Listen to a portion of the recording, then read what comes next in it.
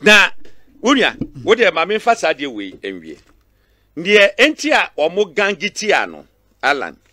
Amanfo no bi se Alan ye obi a wono no wonni eba wonkonkodi bi.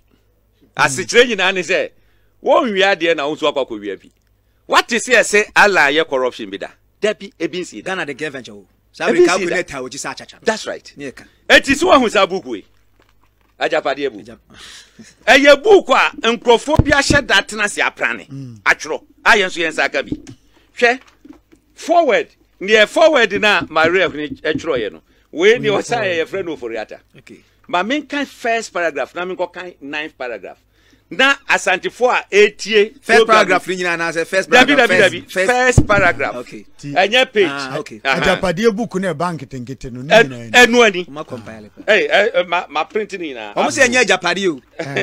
Page. Odi jam enye yi. I'm say page. I go see page 35 or so. So, Baba onim. Obeda kumase ne. Beda kumase. Me ba ho de memo akọ ba ye beto aso chi. Mate. Metima ba enye problem. Forward, was it to our future, made up of present and unborns, for whom this will of a nation is being prepared, to our foremost kin, or for repaying the progenies spread across this world, for whom and to whom alone the sacred document is prepared.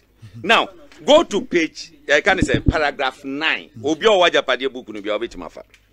Was it although the Ashanti group within the current NPP is gearing itself to take over the party after Nana's tenure in 2024.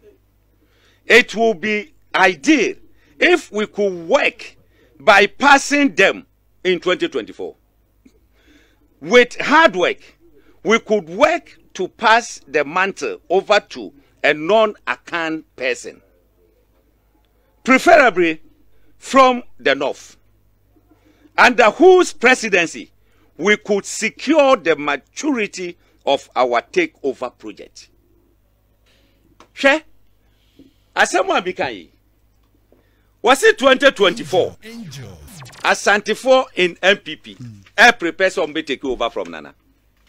Nanso so no wo mo emmo modern say wo mo bema saade no atwa wo ho akọ ye ko primaries na santifo ba ko be 4 or 5 and then the primaries no madam boa alan kojo chemante ko Agyapong boate Agyapong adanimo ana ho abiom eti yemfa ne say sa ogusu afie akoto eni ade eti about 5 kojo spokun safwa wo ho asem na o kan wa ha say no and the manage me say they managed Adom brainwash some of the leaders. Adom so koko di achiri. Look, en komo bi akoko so say Ghana has a when it comes to the traditional year, Ashanti Kingdom is the most powerful across the African continent.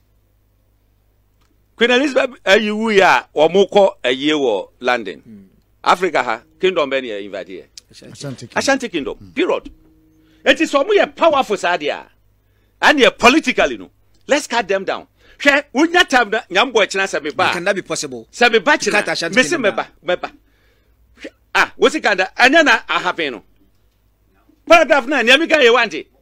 Let us work hard to make sure say ya bypass omo. Na yempe non-Akan to lead, preferably from the north. NPP Fabera offering governance cluster, Ubenya page 40.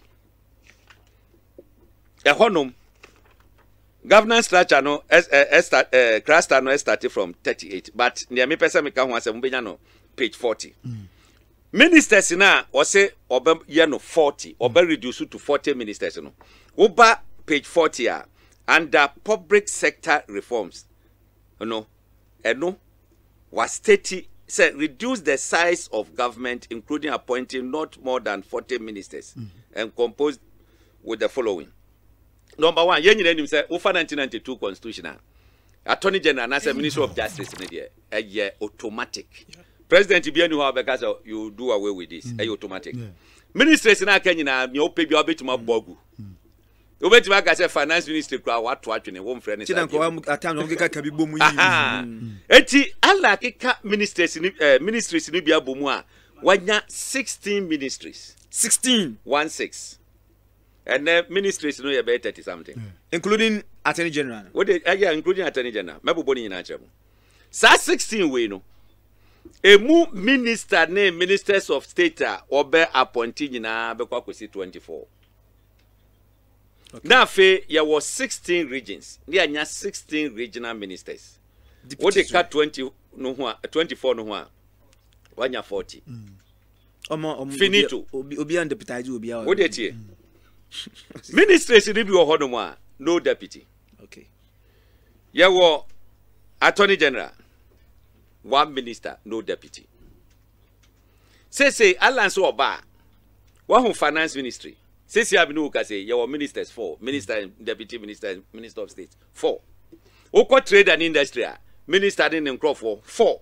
It is our 2 ministries, 8.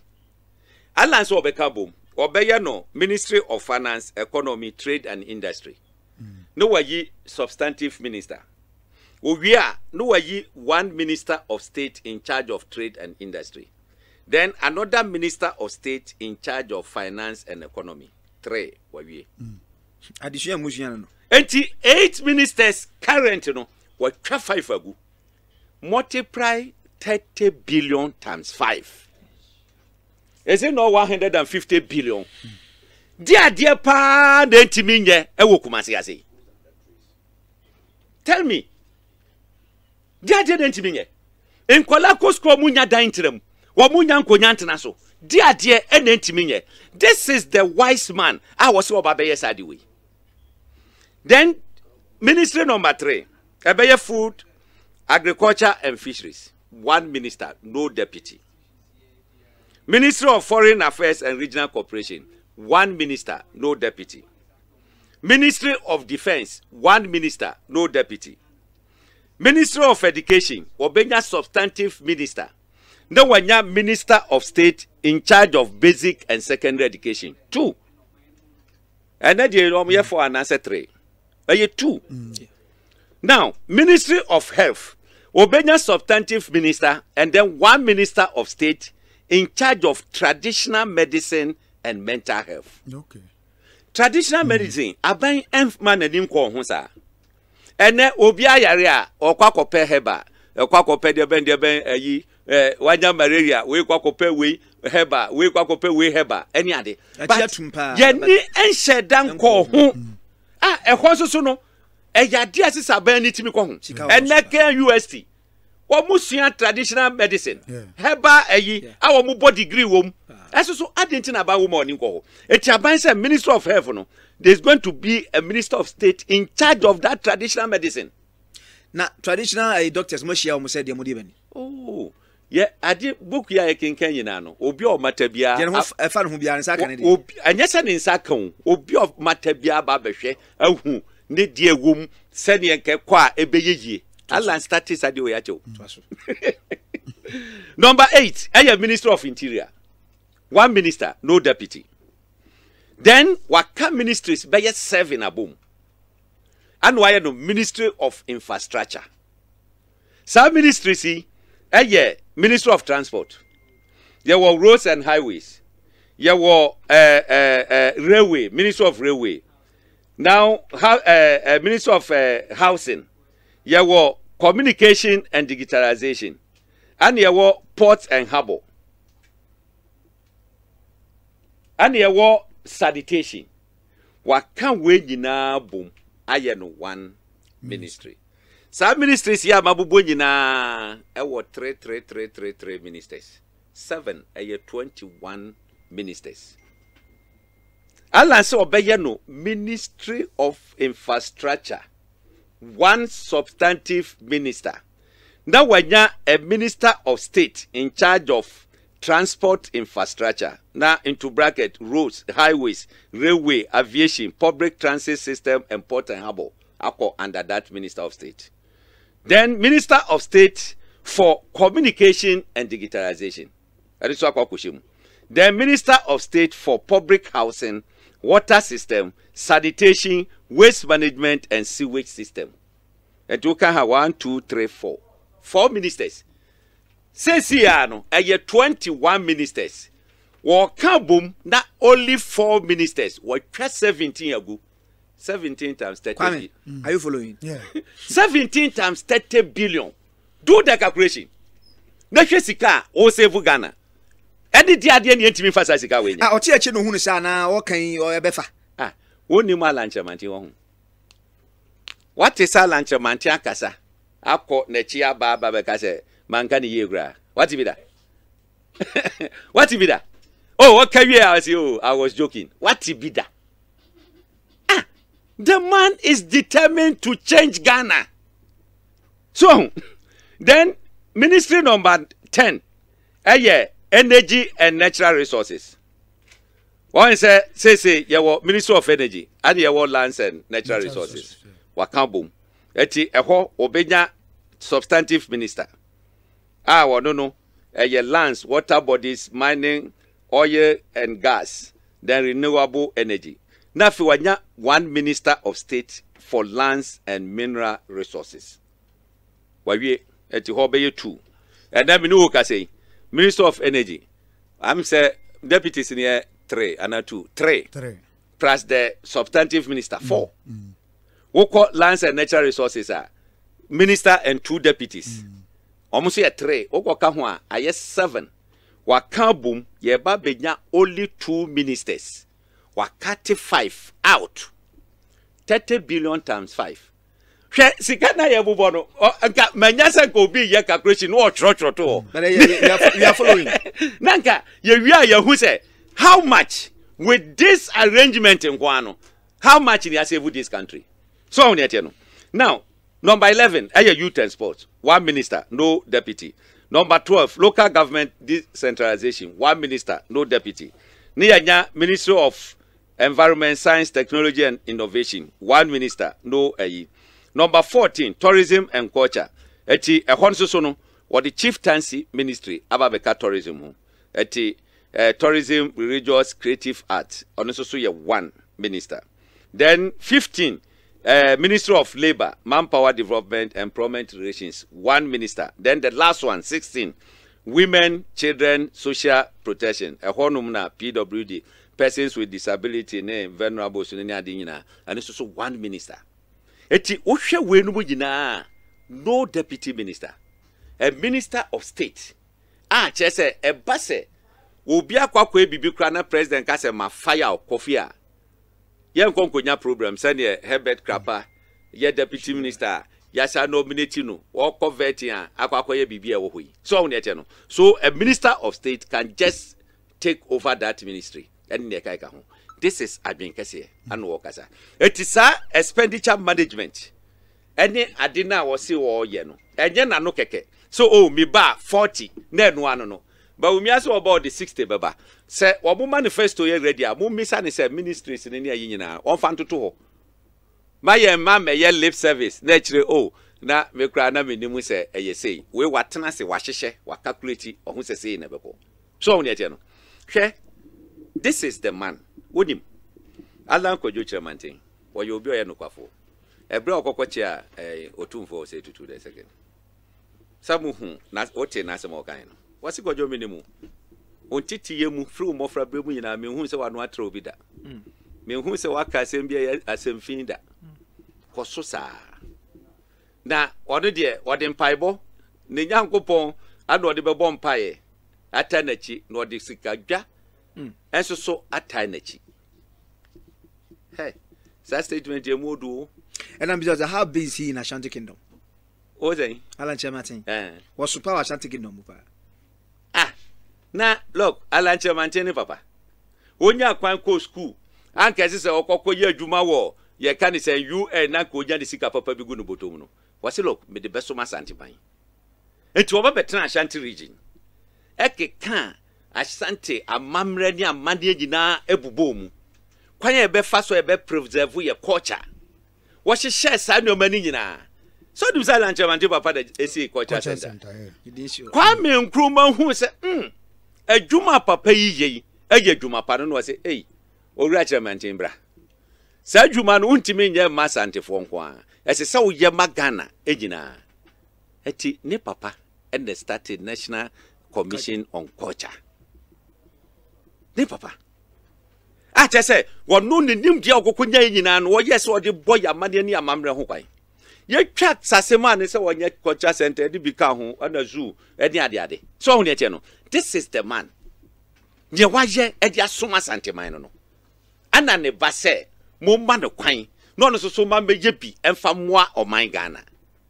Se ye ma owura John Kwadwo alanchemante kwan. Ah, na sansusu ya wode ato abontin. Media, me say Ghana beye krabehwe. Look, it's not doubt to say Akuffo ebeye president. Ana Ashanteman started say be true of us. Before Fourth Republic, me just say that mean say the Kumasi here. That mean say the Kumasi here. Ah, those days. Obeba the whole Kumasi am say traffic light ba kope e wo KJT e ho no. Anu so kra na. Run about. I run about. Ah, na say. Akuffo ba ye wo chase say wo bie Kumasi. Wo bie Kumasi. Eni ade. Hwe oba ye nwum oyeye. JEMS by was I'm afraid of Ashanti project. So guys have statement no. Edientia. Because project ana Akuffo de go akwan mu a wanti man wie no. No mu fi se omo yesa ne man nyina wie a ebekọ in favor of Akuffo. And omo de ho kokwasa omo antimi anye adwuma ni nyina. Ono ani party samba ya 8 years. Omo anye Akuffo animu se Ashanti region wo mu bibia eye dwadie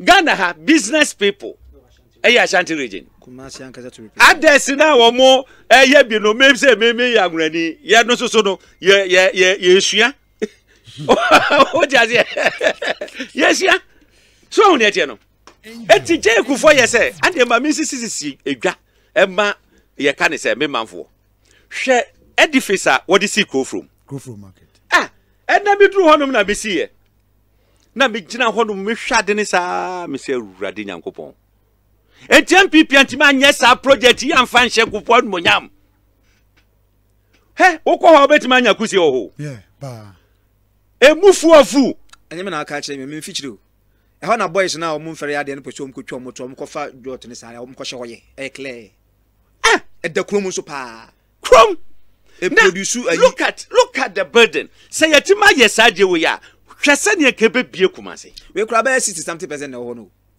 Hey, sika kumpa. Hey serious o. Ne yantima anye saade we. Amfa nhye Akuffo munyam. Na ye kasa Ashanti ye NPP. Ashanti ye NPP. Ashanti ye NPP. Mo hwe TV no. The project no. In China, there's so much. Miss Oko inside. We actually now count me. Current. Miss Mcbrown, Miss Imura no send yet. No, who bokusi or how benabi. And a maso tinching. I did. Etija. And the journey you. And you couldn't man for the ISB. Go from our constituency. Mentions out. Mentions out. Napo constituency. And ne was say I in running meeting to beer bojenoso. Grow from market. 8 years. Montimanye. One can't chere. President said, look, project ananke ye wo me constituency. Eje ye man peni dada Akuffo. Current situation in here. Aha. We so we nye etro na meeting. Edinye. Aha se wo ko ha wonya kusie. Obinyewi. Ah. Ah. Enti eye awrahusem. Eye mentions out. Yeah, ko crow from your mentions out. E kwan na damu no, sa airport road no. Ada etwam eti baby a market ni sini de eye menhia out wanti man yes ade wo yo afa ye kan ya wo si ye yim ya yinti the whole Kumasi asheki ye ba beto abama afi we abato na ekwakoto no eye hwe wasitena mu Akuffo ba no yesi hwe wasitram na to abapa nya mo kamane to nkrofo trim ana manfo so eto abapa change ba ye no ye nyina ye hu ye Agyapadeɛ be di nukre sɛ na ɔmo kɔdwo mu ayɛ tɔ mu adeɛ na ɛno ne yɛti hui na saa market kama sei ɛnyɛ sɛ NDC fo mpo na ayɛ ne yayi ani o ya papa je Akuffo asɔkɔre mampɔn yɛ ka ne sɛ housing ɛnyɛ je Akuffo affordable housing yɛ ka ne sɛ yɛ ka ne sɛ interchange yɛ wɔ sofo line na hwɛ the vision sɛ ne wɔ yi kwan na de free krom ɛne ade ne yɛtima tena ho a 16 years yɛntimi nyɛyɛ 16 years je Akuffo de how many years na yɛ asafo interchange what how many years na bie nneɛma no ɔyɛ wɔ ha sei how many years na saa de na no ɔyɛ wayɛ drum pɛmpɛn so a nkaneaka ɛyɛ kituwa bi ne yɛtena ho 16 years yɛntimi wie yɛ me say obia ni hɔ no mu a wɔde ne nsa benkum bɛkyerɛ ne papa fie kwan